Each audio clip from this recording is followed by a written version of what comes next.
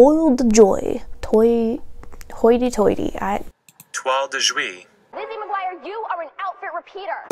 Hey guys, today I just want to talk about some things that I'm really loving right now style-wise, some items, some colors, some trends, either for myself or just enjoying seeing them on other people, some things that I would like to maybe incorporate more into my wardrobe. Some of them are trends, some of them are just random, but either way, I just want to talk about some stuff that I'm really liking right now. I'll start with a couple specific items, and one of those is the longer skirt with a thigh split, or slit, or whatever you want to call it. I think this is such a fun, simple piece for summertime. I typically in the past have really avoided anything with a leg slit. I guess I thought it was like too scandalous, but now I kind of think it's fun. It's just a little bit cheeky. If you want to show a little bit of leg but not have everything out, I think it's a really good option. So last week I altered a skirt that I already had into a thigh slit skirt, and then I'm thinking about making myself another one just from some fabric that I have on hand already. Kind of in the same vein, something else I'm really enjoying right now is just longer skirts. I've always just preferred my skirts a little bit longer in general, and I'm really not on board with this micro mini thing that's been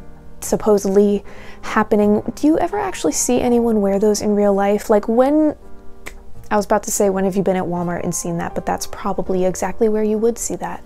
So even though I don't prefer maxi length dresses or skirts, I really am loving how many options there are right now for midi and knee length skirts. I'm just seeing so many more skirt options and outfits come up like on Pinterest and Instagram, and I really like that. I think they can create like a really effortlessly feminine look with such a simple piece. So I'm really digging all the skirts we're seeing right now and trying to wear those more myself. And the other specific item that I actually am kind of into right now and did not think that I would be, mostly because it's a trend, is cowboy boots. When it first started popping up, I was like, yeah, I don't know. I had my cowboy boot moment like back in high school. Not sure if I'll ever come back around to that. But I was kind of liking the way that the all black cowboy boots looked. I think that goes with so many things. I mean, most of my shoes are black or brown. Just goes with more things. What can I say? So my thought was, well, if I find a good pair at the thrift store, then I'll give this trend a try, but I don't want to go out of my way and spend $50+ on a pair of shoes that are really just having a trend moment. But then I did thrift some. They're actually kind of like a weird fleshy tan color that I'm not crazy about, but they were $5 and I'm gonna try to paint them black. Yeah, I'm kind of digging the cowboy boots. As someone who does really enjoy kind of Western prairie inspired looks, it kind of fits right in with a lot of the stuff I'm already wearing. They might be something that I could keep in my wardrobe long term, honestly, because it does line up with so much stuff that I already have and already like. All right, let's talk about a couple colors I've been really into. Obviously this one. I've mentioned before that I'm just on a purple kick these days. Who am I? Yeah, it's weird. Just a couple years ago, I really did not like purple. But right now, I've really been enjoying this color. It just kind of makes me happy. And I actually really like it paired with just like harsh black items. This and like a bright pink. I've been really loving that against black. So basically, I'm just turning into my 6th grade self. I used to wear black and hot pink so much because I thought it was like so hardcore. Yeah, so lighter purples I've really been digging, and also various shades of green. If it's named after a type of food, I probably like it. Olive green has always been in my core colors. I love olive green. I feel good in olive green. But now add to that avocado, sage, what was the other one? I don't know, asparagus. Different greens that are not like your Kelly green. I deeply dislike that shade. But I've been enjoying playing around with different shades of green. Don't know that they all necessarily look good on me, but I don't really care. Oh, that is one food named green that I do avoid, is lime. I don't really do lime, except for the plaid pants that I have, but they're not framing my face, so I think it's okay. And a couple months ago when I was thrifting with my mom, I found this like beautiful avocado green dress. I tried it on, the bodice fit really odd, so I didn't buy it because of that, but I'm still kicking myself for it because you know what? I could have just turned it into a skirt. It was the most beautiful color, and I was like, no, it doesn't fit. I shouldn't buy it. But the fabric. Purples and greens, going for those secondary colors. I'm not really big on primary colors these days. Haven't been wearing a lot of red or blue or yellow, which is weird. I used to wear a lot of blue and red. And then a miscellaneous thing that I've been really into, I'm gonna mispronounce it on purpose because I know if I try to pronounce it properly, it's gonna come out wrong anyway. So toile de joy. Toile de joy. Hoity-toity. Toile de juillet. This. That type of fabric. The like illustrations depicting pastoral scenes of peasantry and all that. Basically, if you go to Colonial Williamsburg, everything is plastered in it. That's a bit much.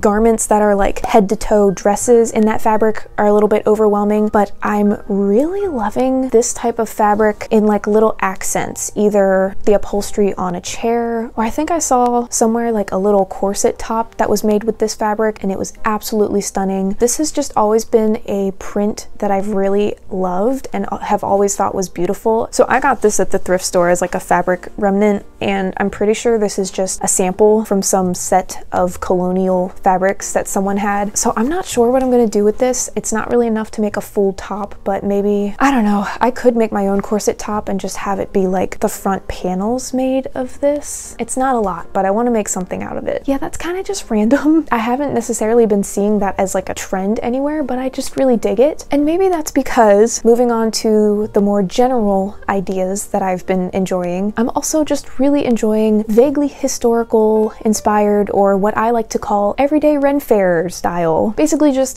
dressing very hobbity or piratey, or I'm an extra in some miscellaneous historical drama type looking outfits. I know there are some people that like full-on dress like they're going to the Ren Fair every day. That is their personal style, and I'm not really at a place where I'm gonna fully commit to that because I just enjoyed too many various different styles and I couldn't commit to it. But it's been something that I'm really enjoying dressing like on occasion, and have been trying to build up that portion of my wardrobe a little bit more. Basically outfits that kind of just look like I'm LARPing. Is it almost a costume? Then I will probably wear it. I've just always really loved the type of outfits that you'll see at the Renaissance Fair, and I mean, people get so creative with their outfits and their costumes there, and I just want to bring a little bit of that magic to my everyday life. Turned a lot of heads in the grocery store the other day when I did that. I think people gave me more dirty and questioning looks than when I dressed like a little goth bean back in 7th grade. Like, people didn't care then, but people do not like when you're dressed piratey at the grocery store in your local farm town. And then the last thing that I've been enjoying, and this has been kind of an ongoing thing for me for the past couple years, is just really like dark and moody and romantic feeling outfits, and honestly home decor as well. So that doesn't necessarily mean alternative style outfits. I do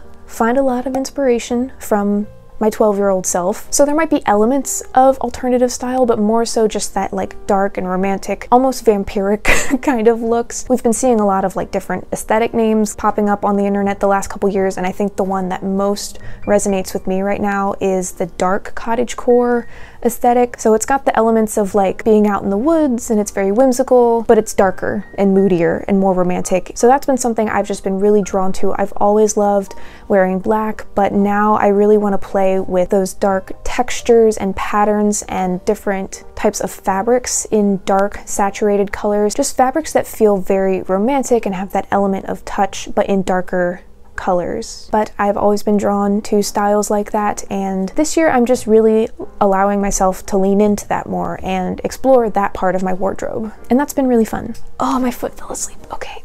So those are just some things that I've been enjoying lately, things that I'm trying to incorporate more into my wardrobe and having fun with. Let me know if you enjoy this style of video and other clothing, fashion related topics that I could talk about, because every once in a while I need to do an easier sit down video, especially after coming off of like a week of marathon sewing for the last video. I just need to like do something more simple. If you made it all the way to the end of this video, leave an avocado emoji in the comments in honor of all the green I've been wearing lately. But thank you so much for watching. Don't forget to follow me on Instagram and subscribe. Bye!